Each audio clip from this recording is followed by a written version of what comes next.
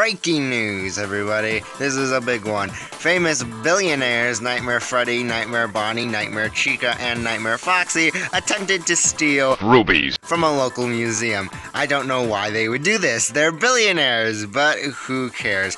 And you get the video on the road. Anyway, they are locked up in a high maximum prison outside of the city. They're put on bail, but it doesn't look like anyone's coming for them soon, and since they're rich, they'll only be in prison for 2 years. Now, on to the weather.